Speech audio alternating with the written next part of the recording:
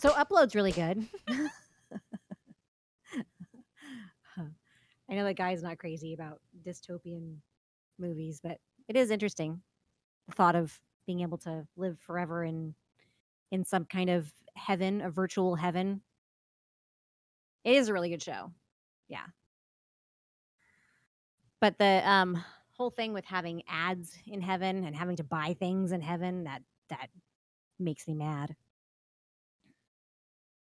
Yeah, I think that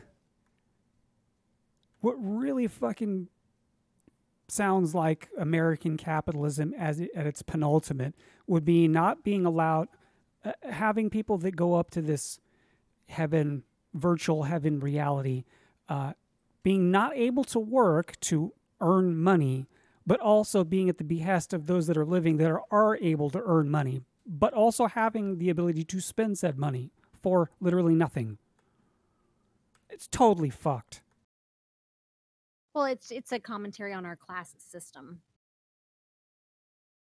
So people who don't have anything don't get anything. No, sorry guys, but that's the point. Is that he went to the main character went to like the fanciest place you can possibly get, the best heaven. Yeah, the best heaven that you can possibly get. And he's still at the behest of those that are living because he doesn't have any money. Because they have to pay the bills. The living still have to pay his bills. Right, but my point is that even if you are wealthy when you die, what happens to all your cash? Does it get put into does it still continue to earn interest? And what happens if that cash runs out while you're dead? You're totally fucked.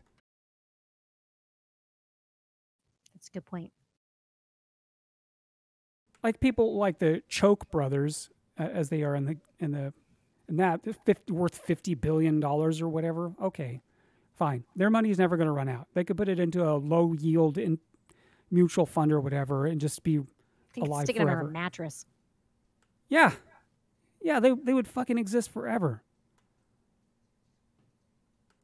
But some people don't have an infinite amount of money to live forever. Like this guy from Arkansas. Yeah, that dude definitely doesn't have an infinite amount of money. He doesn't even have a comb.